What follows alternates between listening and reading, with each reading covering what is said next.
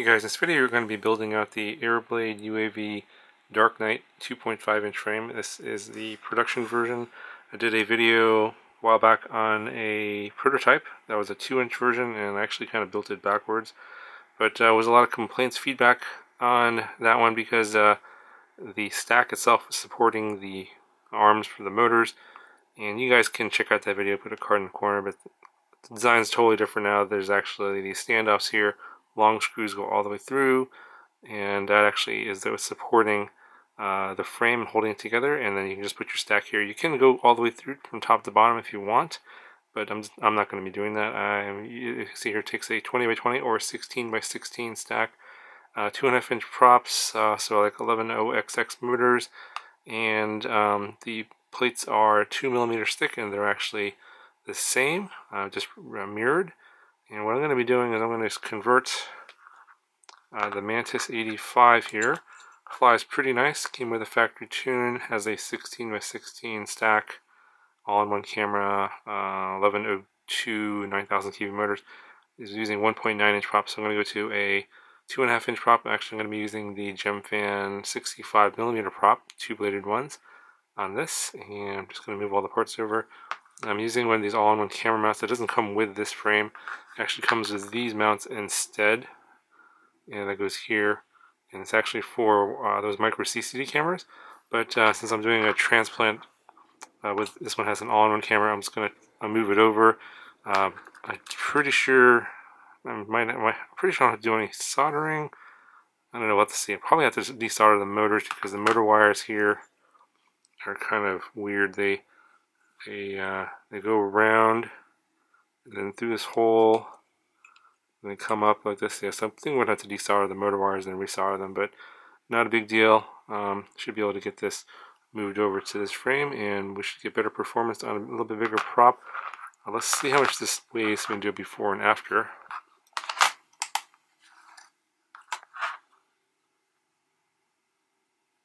Get a frame measurement first. It's about 21 grams just for the frame by itself, and then the Mantis 85 here fully built is at 55.4 grams.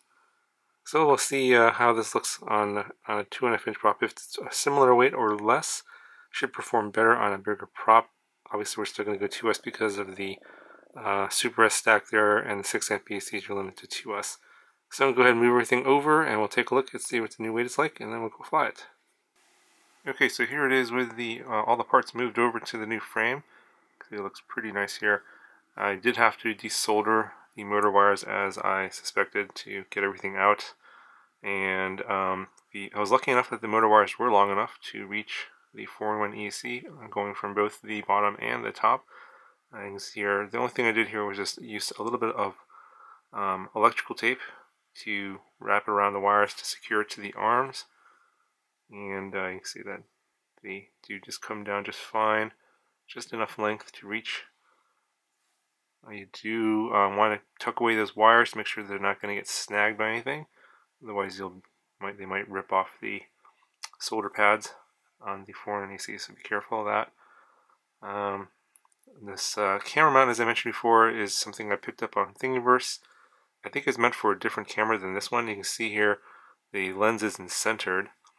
It's only a 15-degree tilt. That's the most that one file had. There's a 5-degree tilt as well, but the standoffs don't appear in the FPV image, so you can't tell that the camera is off center. As I mentioned also before, this frame was actually meant for those micro CCD cameras. This is the included mount. Obviously it's pretty easy. It'll be pretty easy to convert this to the micro CCD camera mount and camera. You just have to put that camera on, put on a micro CCD camera, and then you have to wire it up for a separate video transmitter, like a little micro video transmitter, and possibly either mount it behind the camera or somewhere back here in this space here. There's like a little bit of open space in the frame. That shouldn't be too difficult. If you do that, you'll probably, if you end up doing that and you use the Super stack, the BEC on this board won't be able to support the camera. You'll have to power the camera directly from lipo voltage.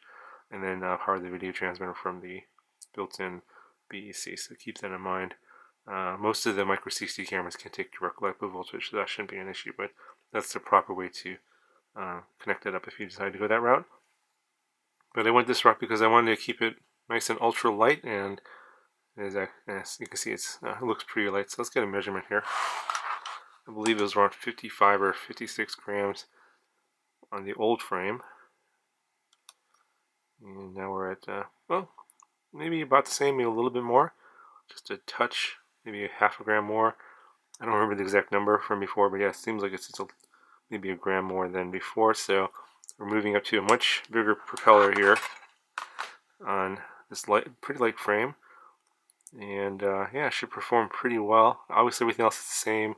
I'm going to be using the 350 milliamp hour lipo. I did put the lipo on top here and have just a little Velcro strap to wrap around the frame.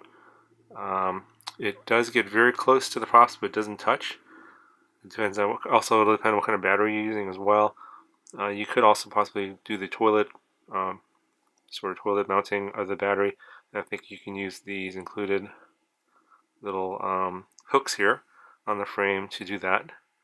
And you can put the battery sideways, and that might actually be better to keep the battery out of the props if you do top mounting. But I think that this frame is actually meant for bottom mounting.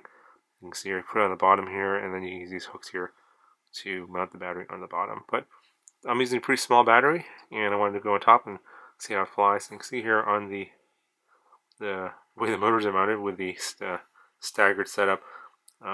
This is designed so that the front props and the back props will get clean air without lots of tilt. So you don't really need to tilt it up too much, and you'll get very clean air all around. And I don't have a lot of camera tilt anyway, so this should be a pretty good setup overall, and it'll be interesting with the top mounted battery, see how it performs.